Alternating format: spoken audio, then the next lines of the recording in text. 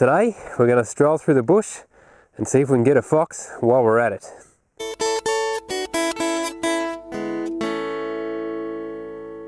Well, to tell you the truth, it's going to be going after foxes and seeing what we can find along the way, because that's what we seem to find a lot more of. But don't let the truth get in the way of a good story. Now I'm going to be taking my throw stick or boomerang out with me again, and I do manage to throw it off at a fox, but you'll see how that turns out if you keep watching. I managed to find quite a few natural native phenomenon again while I'm out, and I just had a fairly nice afternoon, so stick with the episode and I hope you enjoy it.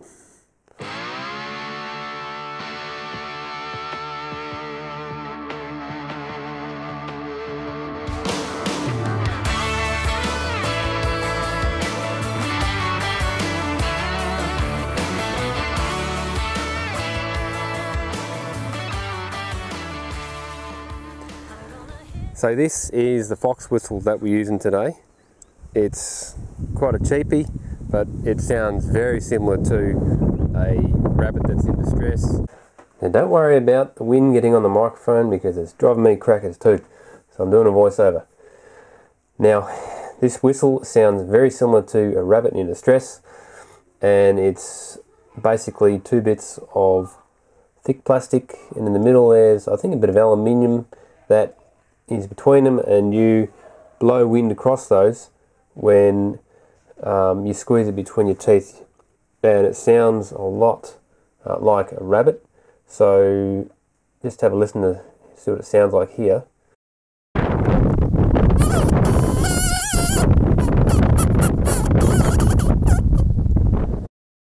Now, I'm not the best at blowing it because I've hardly used it.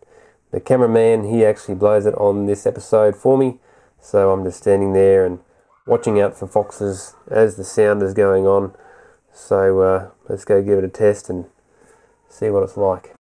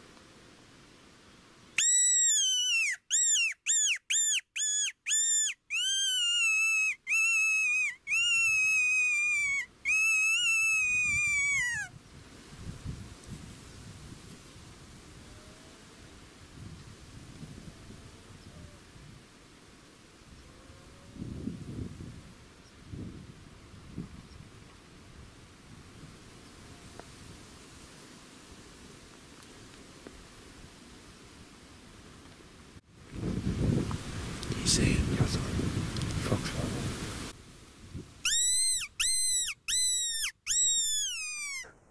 There's a good creek line, good strong creek line, nice broad frontage, and there's heaps of dense, dense sort of semi-woodland, I suppose you'd call it. A lot of lignum, and there's farming properties either side of the creek. So. And this time of year there's a lot of lambing going on, so the foxes are sort of well fed and in the district. So you just got to get downwind from where you expect the foxes to come from and start your whistling from there.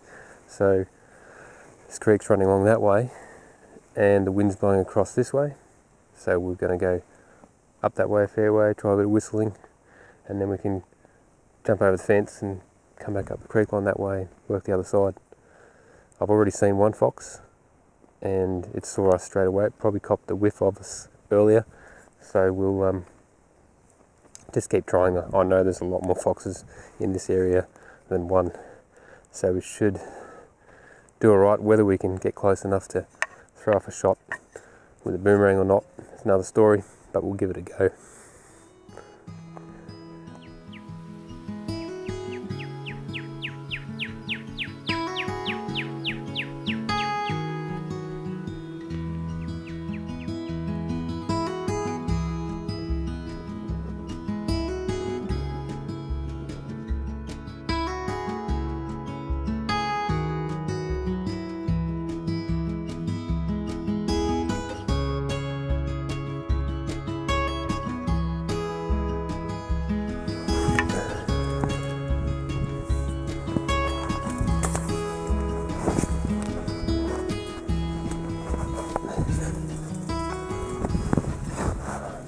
Just jumped over that terrible fence just to get a look at this thing here that is caught my eye.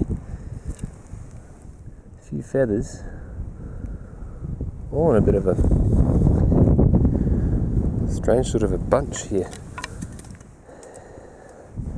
It's like, I don't even know what this is. They look like kind of like duck feathers. Might be like it's the tail of a duck and a fox has ripped off the end of it, or it's been dead for a while.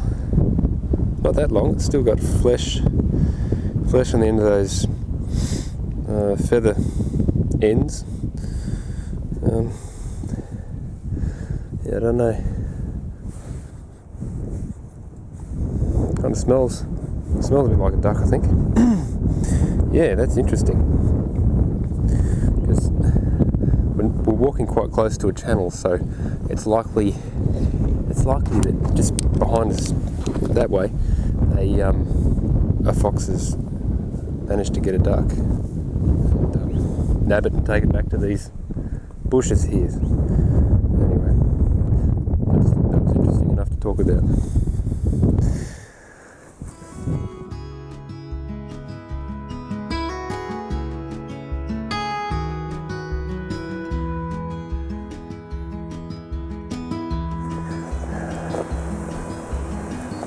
This tree here, it's called a native apricot for obvious reasons. I guess the early settlers, when they found it in fruit and starting to ripen, it looked the most like an apricot, I suppose. But it doesn't taste like one. It tastes like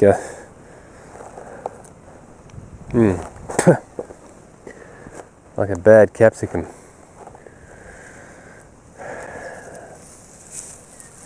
But they're a nice looking tree, and I don't know if anything else eats the fruit or not, but it never seems to go sweet, even when it's nice and dark like that. And it's probably poisonous, so spit that crap out. Yeah, and they're sort of big. Oh, they might get about 6 or 7 meters tall, and they pull up about that height. Yeah, they've even got half split in half. Those seeds there. Looks pretty cool. Now, if I knew a bit more about bush tucker, I could say you could do something with those seeds, but I don't. So we'll just leave them alone. Assume everything is poisonous, unless you know for sure. So don't eat native apricots.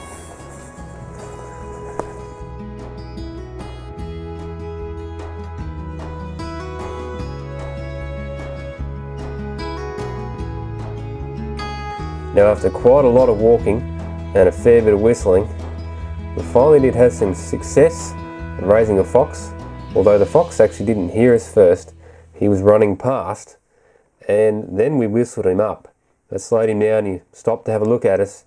Just watch what happens. Now, I had quite a few factors working against me when this fox came out of nowhere.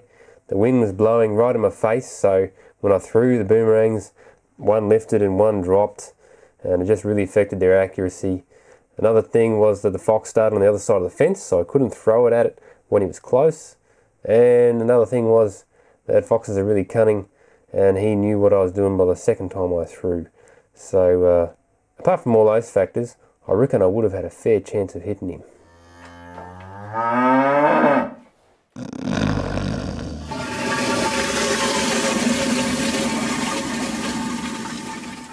Now I'm just going to light a campfire because we've had a bit of a long afternoon and didn't really get a clear shot at any game, but you know, it's nice to have a cup of tea at the end of a hard day's work. So going to light this fire. I'm just going to use sticks and leaves and things like that.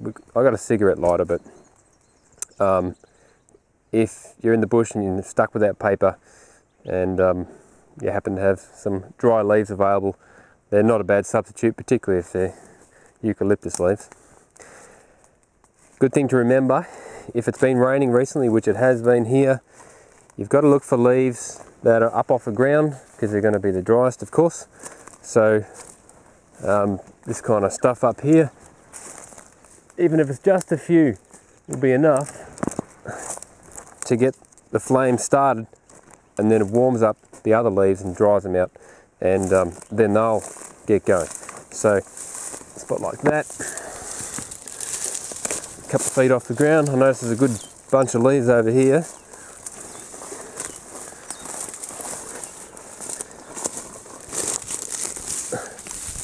So they'll be really good. And then very thin sticks also from up off the ground a fair way, like that. And bring them in, and then keep getting the thicker sticks even from up high if you've got the luxury of some dead branches like that. And then once the sticks get to a certain size, like that, they're going to burn for long enough to dry out a piece of wood that's that thick and thicker. So you'll be alright to use sticks close to the ground then. Of course, all these rules only apply if it's winter time or it's just rained or something. So let's go and take this bunch of stuff around to the spot where we're going to light up.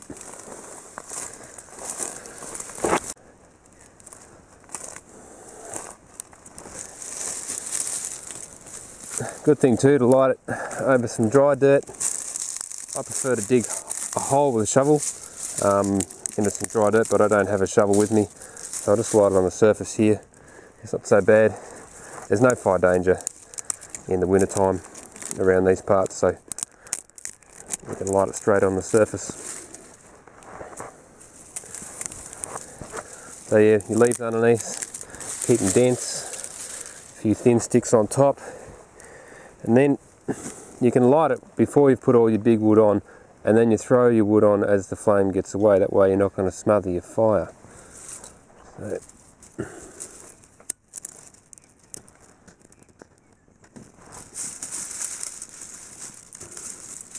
just keep the flame underneath your leaves. That way they'll keep lighting up.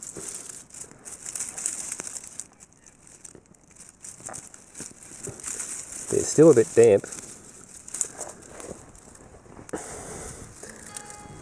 Getting there now.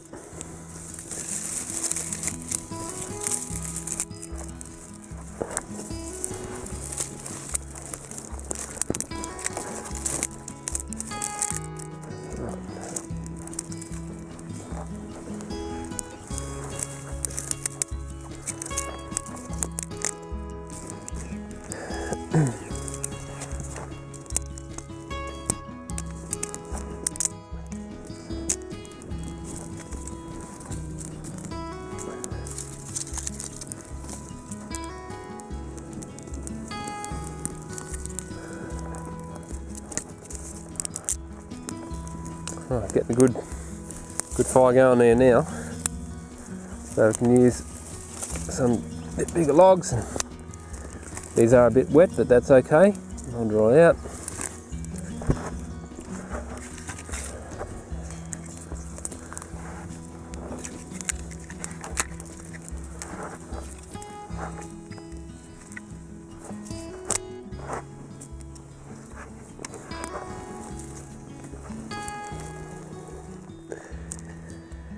And of course, it doesn't matter where you stand, the smoke's going to get in your eyes.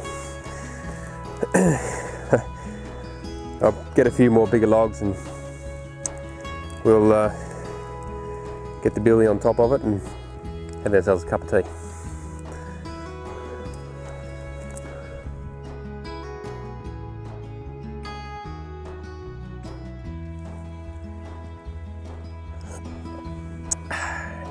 Beautiful.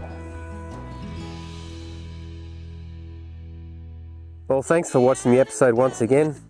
Welcome to any new subscribers that have come on board, and don't forget to like and subscribe and all that sort of thing too. And I'll catch you on the next episode. Just get me outside with my boomerang. Get me outside with my